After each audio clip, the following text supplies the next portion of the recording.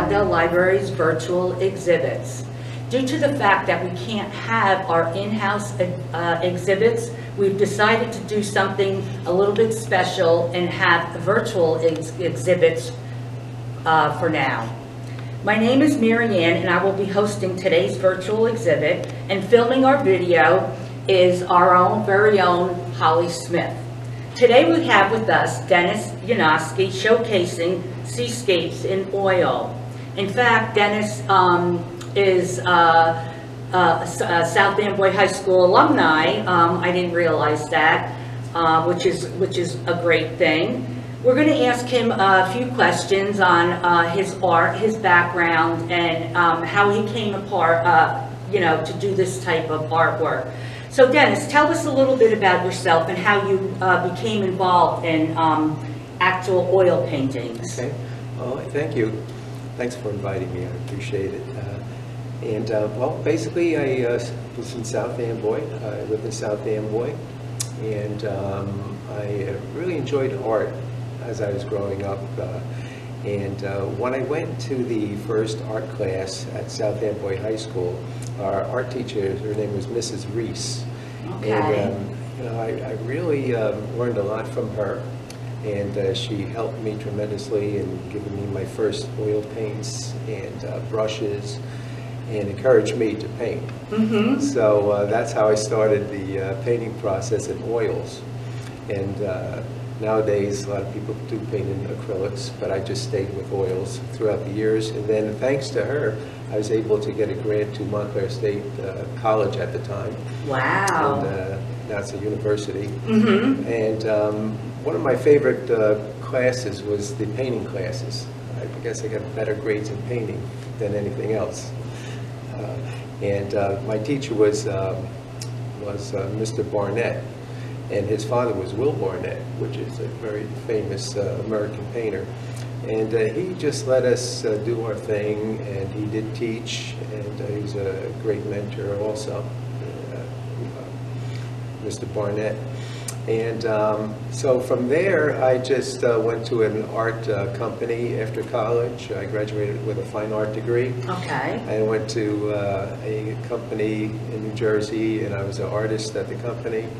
And but I didn't care for doing the corporate type of work. Okay, all right, yes. And I just like to paint on my own, freestyle, and especially the ocean. Okay. I grew up in South Amboy and would surf the Jersey coast. And so in my paintings, I try to feel the ocean, the waves, and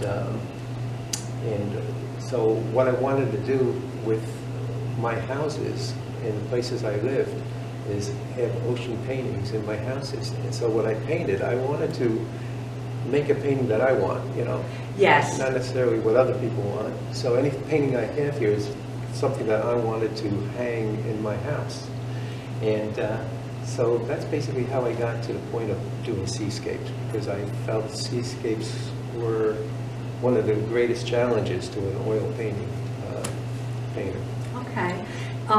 That being said, can you give us a little bit of background on these paintings, these seascape paintings that we have here for display? I mean, they're all gorgeous. I mean, I know a lot of people state that they like the ocean and everything because it has that calming effect, Yeah. right? But then also, too, Mother Nature can have it really pounding down at you. Yes, yes. So if you could give us a little bit of a brief outline on these seascapes. Okay, well, as you said, the calming effect isn't really evident here, but I wanted to show motion, and I wanted to feel, and now that I do exhibit, so I want other people to feel the motion of the waves also, and the motion of the ocean. So, for instance, this is called Before Sandy. These are all from Long Branch, right here. Oh, okay. So this is before Sandy. Hurricane Sandy came in at Long Branch. I went down, and the waves were, crashing in. I guess it was about a day and a half to 2 days before Sandy was going to hit the Jersey coast. So this depicted that time, and then this one right here, this is called After Sandy. And that's about a week after Sandy, or maybe 4 days after Sandy. It was really violent. You could see the violence in the waves coming in. And that got into one of the artist magazines, national artist magazines.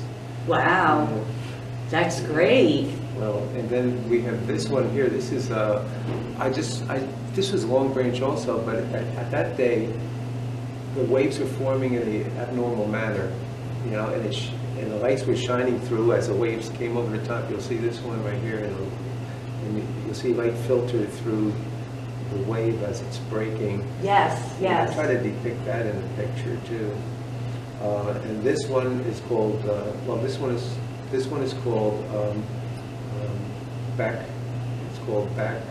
backwash, back swell actually. And that happens when there's like a heavy wash of water going back out into the ocean, but also a heavy wave coming in, normally at like a high tide, and they both hit each other and they come up and cause a little spray right there where you see the spray. Yes. Right here. Very nice. Yeah. Yeah. Yeah. And so, and this one is called Incoming. And I just want to depict the light coming through. It's actually based on another painting that I made. My wife is a twin. And I saw these waves coming in twins. Okay. You know, and I said, you know, I want Good comparison. I want to paint a painting for my wife and call it New Jersey Twins, you know. Very nice. That actually got into another national magazine. But that's why I painted the two waves coming through like this, and the twins are coming in.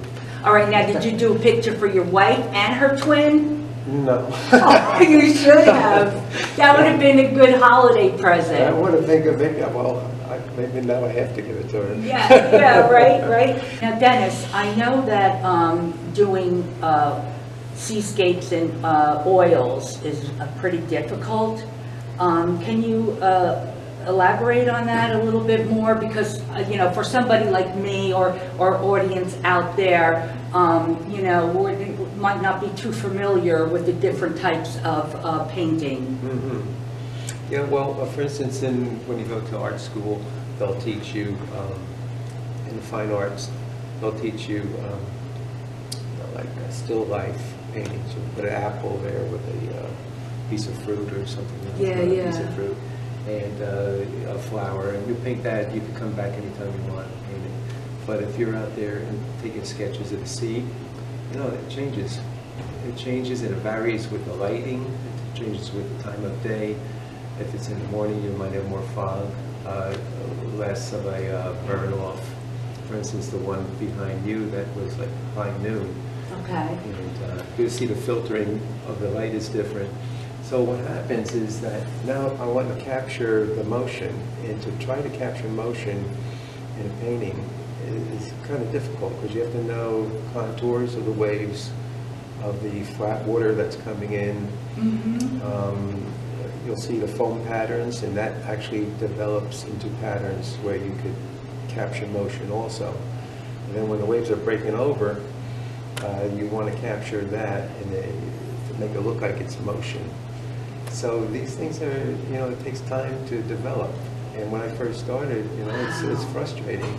But then also you have to know what type of paints to use. You have to use a lot of translucent paints and transparent paints and not opaque paints. Opaque meaning white paint. Okay, or like these types of paints you have here, that's what you're talking about? Yeah, I don't want to give away too many secrets. Oh, here, no, I understand that. But plus, too, when when I had asked you about how do you know, the oil painting, seascapes is very difficult. Now, you say you actually go out and you're actually sketching first? I'll make sketches. Do you take like photographs? Yeah, I'll take reference photographs. And sometimes I'll just take the photograph and manipulate the photograph.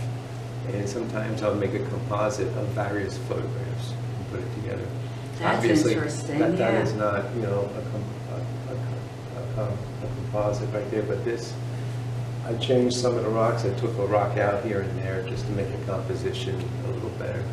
That's your the artist's view of what he wants to see, right? Yeah. Oh wow, okay.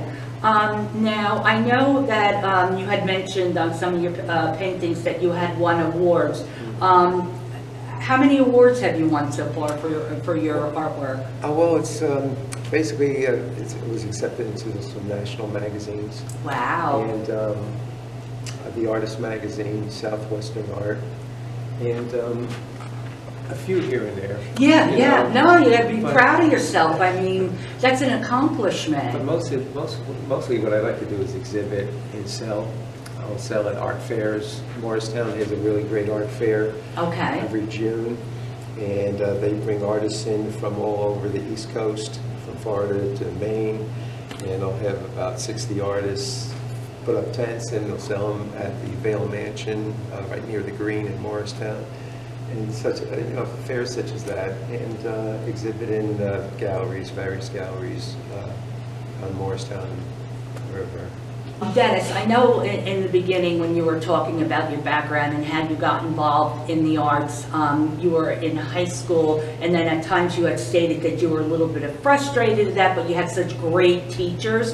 What kind of advice would you give someone that wants to get started in the arts? And like, it doesn't have to be like a boy or a girl, a young child, you know, but somebody like my age might want to get interested. What would you say to them? Where should they start out to direct their talent? Well, anybody can start at any time. People could be small, you know, children, little children, adults, 90 years old. You could start in the arts, and you could start in any medium. Pick a medium that you're comfortable in, and subjects that you're comfortable in. You could do seascapes, you could do portraits, you could do still lifes.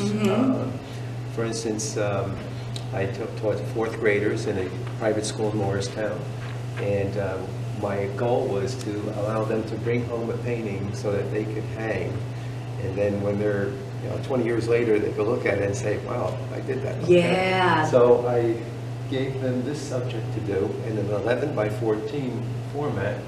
And I went through the process and the steps to do this. So anybody could do any of these paintings with these steps that I showed the fourth graders in oils. And so if the fourth graders could do it, and they did a great job, I think anybody could do it. That's fabulous. Where can people view your artwork and purchase it? I know, I think you said that you have a Facebook page set up for that. Yes, it's www.facebook.com/Dennis Joseph Yanoski Paintings. And then if you go to that, there's a link also for a Square store. You could go to that store, but all my paintings are basically at the Facebook page, Okay. Facebook.com. Even if you go to Facebook.com and you do a search for Dennis Joseph Yanoski, my site will come up. Oh, perfect. That makes it a lot easier. All right, we're going to end the interview part of this video. Thank you again, Dennis, for sharing your talent with us and our patrons. We all hope everyone enjoyed today's virtual exhibit and look forward to seeing your exhibit physically in the library in the very near future.